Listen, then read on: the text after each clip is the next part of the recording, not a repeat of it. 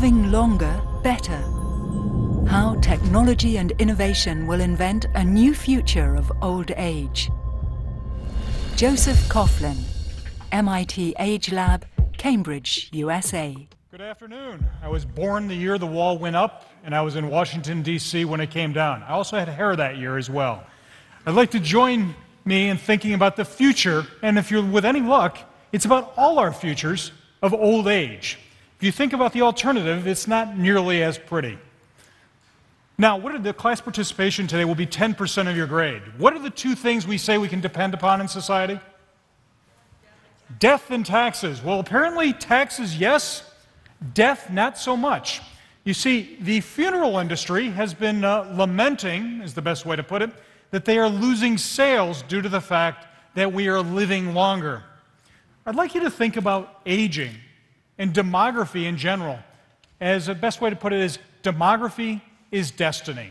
Unlike technology that we may forecast, economics, we use a little bit of witchcraft and a little bit of math, and we hope that there's something in the future. But all of you are in the room. But the new demographics is a disruptive demographics. Not only are there more of us, but we have greater expectations to live longer and to live better, and there may be technology to make that possible. I want you to think of this following article. It was in The Lancet a number of years ago.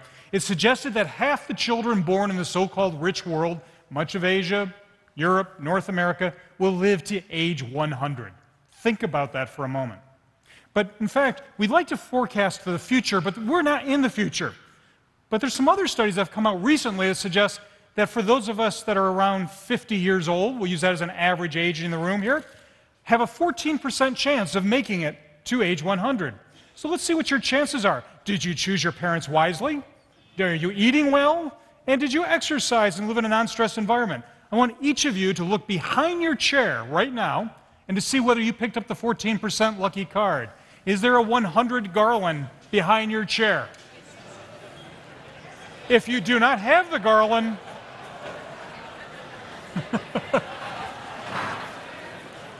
life is a lottery, if you will. So, there you go. For those of you that will live to 100, we'll keep talking. For the rest of you, you may go to coffee now. We're living longer, and that's certainly making society much older. But there's something else that's going on. We're not just graying, we're choosing not to have children. You need roughly 2.1 children to keep a population even. Throughout Europe, the population is below replacement level. The United States is barely at replacement level, largely due to immigration. And if you look at certain cities, certain areas, the immigration level is down to like 0.4, 0.5 per mom to keep that population up. This changes the balance of what the world used to be like. The demographics of tomorrow have never been experienced before across humanity or anywhere in the world. And in fact, you know that it seems like we cannot pay people to have children even if we want to. Singapore, South Korea, other countries, including Germany, have incentives to have children. Once we stop, or once we have teenagers, we decide not to have children.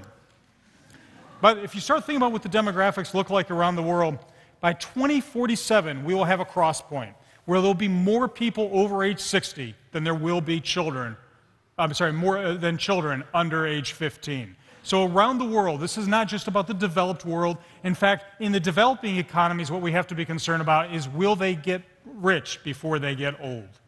So let's talk about a few countries. Let's pick, say, Germany. I love coming to Germany, one of the best innovative places in the world. They're getting older, they may be losing population, but let's not make that into a problem. It's an idea for innovation. Let's make it anti-aging beer.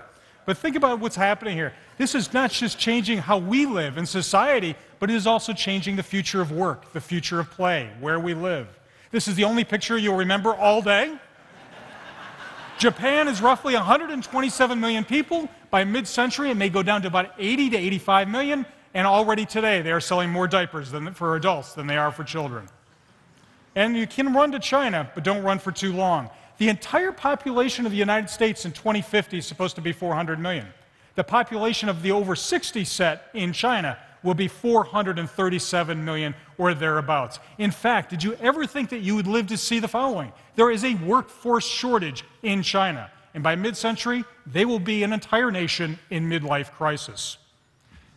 Finally, that's another piece of class participation. All of you born between 1946 and 64, please raise your hand. You are the people our parents warned us about. And what I mean by that is, the thing about it in the United States, one baby boomer, as we like to all be called, is turning 68 once every 7 to 8 seconds. It's not about the numbers, ladies and gentlemen. This is a new generation of high expectations. Do you believe any of you will age as politely as your parents did? Very unlikely. You've got greater expectations, new technology, and I doubt you're going to be sitting home waiting for the grandchildren to come visit. This is a new political push as much as a demographic reality. So I say, if you're going to live older, you can carry this well-being to a certain extent. But if we're going to live to age 100, let's actually have some fun doing it. But I want you to visualize what this might mean in terms of living to age 100. And the best way to maybe visualize it is maybe in terms of space and time, trying to catch up to my physicist brethren in the audience. Does anyone know what life expectancy was, say, in Germany in about 1900? Well, I'll tell you. It was roughly 46. Life expectancy now, well, let's talk about maybe retirement. Let's talk about retirement. For you, 60. For me, the government changed it when I wasn't looking, 67. But it's funny. The fastest growing part of the population is 85 plus. And now we're talking about living to age 100. I want you to start thinking about this is what changes everything. It's about longer life, not old age. What are the things you're going to be doing? How will you live? How will you play? Will my wife want to hear 28 years of the same jokes over and over again? So let's visualize, which is a nice way of saying let's hallucinate a little bit about the convergence of aging and technology coming together to invent how you will all live tomorrow. I have a promise for you. You will be ill, but with any luck of some of our folks here in the audience, you won't be sick. You will be managing 1, 2, 3, 4 chronic conditions, diabetes, asthma, high blood pressure. But will you be able to manage it so you can walk the dog, visit a grandchild, go to work? That will be the new challenge. And the technologies that are already coming out on the market today, the future they say is here, it's just not widely distributed. It's getting more distributed every day. Implantable sensors, not just about wearables. The spoon that you see on the screen is the bane of my existence. It actually is designed to be able to measure the calorie count in a mix of brownies or some sort of sweet that I like, and then by internet send that to my doctor, my dietitian, or my wife telling me I shouldn't be eating that again. How do you get people to do what they're supposed to do, such as something very simple, medication? Does anyone want to take a guess as how do you motivate people? It's a social psychology question. Well, some would say you pay them. Health loves to use facts and fear. We see how that's worked. And others, well, we had a student that was very bright, very sweet, but she had a dark side. She suggested guilt was the best way to motivate people. So I want you to introduce you to the farm animal, the PHARM animal that we developed. And the farm animal has a picture of your grandchild. And if you don't take your meds, it gets sicker, sadder, dies. The next generation is your grandchild gets one, you get one. If they're playing soccer, doing their homework, doing what they're supposed to do, and you're doing what you're supposed to do, both pets happy. Either one of you break the social contract, the bunny gets it. How about work? It's one of the things we think about retiring. We have this vision of retiring means pulling back and getting, being more relaxed. Are you really thinking that you can be off the grid for 50 to 60 years? 20 years of schooling, and then 30 years of retirement. That means, frankly, not much time. In the United States, 40% of people over age 50 say they plan to work until they drop. Even OECD countries worldwide have suggested in their surveys that they want to work for money, meaning, and social purpose. And by the way, it's not just a matter of wanting to stay in the workplace. Despite the great unemployment problems we have in Europe, what we have in North America, we've got pockets of great need of knowledge. We're missing, yes, indeed, clowns, but we're also missing doctors, nurses, engineers, defense contractors. We have a glut of certain areas, and we have an absence of others where the average age in many of those areas, such as engineering, is in the 50s. Doctors, 53, nurses, 49. So yes, there's unemployment, but there's great gaps. So I say one of the things we need to think about is changing the nature of education. Go back to school, always. Do you really believe that what you learn from 0 to 24 is going to carry you a lifetime, given the speed of knowledge and the speed of technology? Singapore, the United States, England, a few other countries are experimenting with lifetime education to make the business case for you to stay in the workplace. How about re-engineering where we live, where we play, getting around?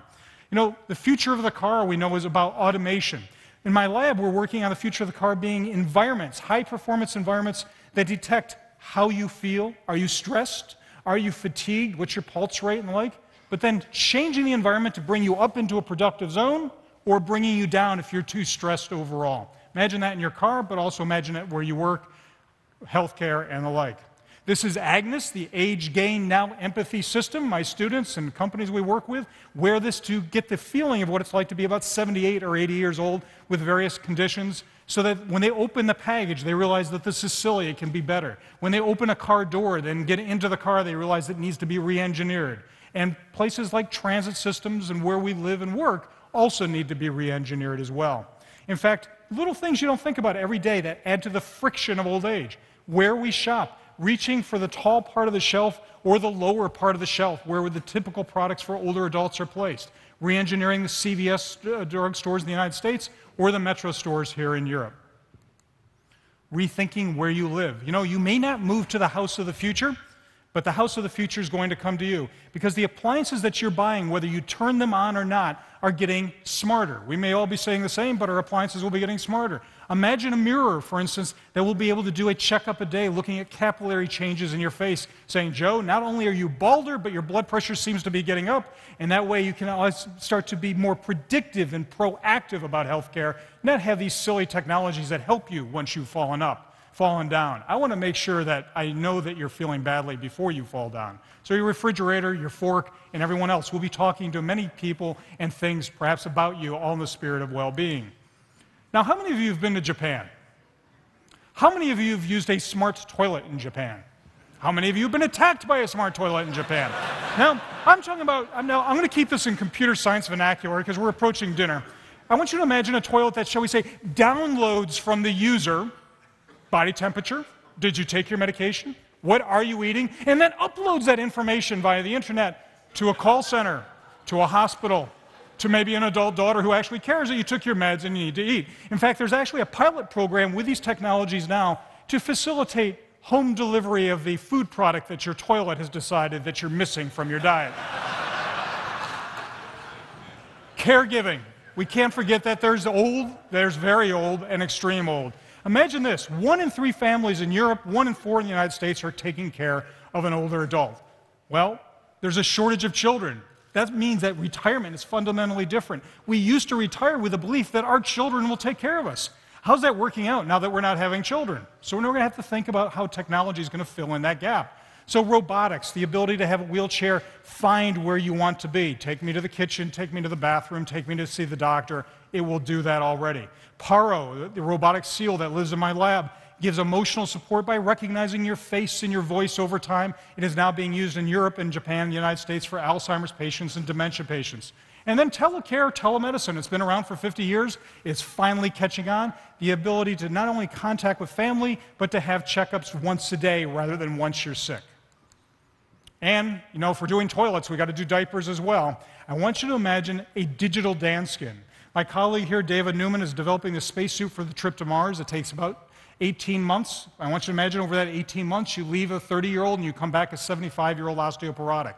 I want you to imagine clothing that would go underneath, shall we say, your civilian clothes that will keep you from hurting yourself should you fall. Wearable computing to be able to manage and monitor you, motivate how well you are. But also, the idea would be to make it possible so it's under your clothes to keep you well. Now, some companies are actually looking at diapers now to be able, shall we say, to tweet that you may need a change. I think we'll wait on that for a little bit. But lastly, you know, old age should not just be about old age. It should be about quality of life. So finding fun and romance. So whether it's digital play games, for instance, this is a picture of a senior center outside of London where the woman in between is about 95 years old. She won the game by belting the gentleman next to her. The exercises we've developed online for the PlayStation and for others, not just to have fun, but to stay in shape. And gentlemen in the audience, we have a problem. The highest divorce rate around the world now, in the developed countries at least, is amongst the 50-plus. Yes, I hear you. Does anyone want to know why that we are divorced over 50 and who initiates it? She does. Number one reason, 90% of women will tell you, because he bores me. And the leading place now, here, do you need a hand? Here you go. It's part of the job. And frankly, the #1 place for dating online is no longer for young people. You need water? You good? Okay. It's not just for old people, but for this gentleman, online. Let me conclude with the following. Cathedral building in Europe has always intrigued me. We did not need those buildings because of numbers. It was not just because of faith. It was because we wanted to see how good we could be at math, architecture, and engineering. Ladies and gentlemen, please build a cathedral with me, not just to live longer and better. It's about what science can do and what society can become. Thank you very much.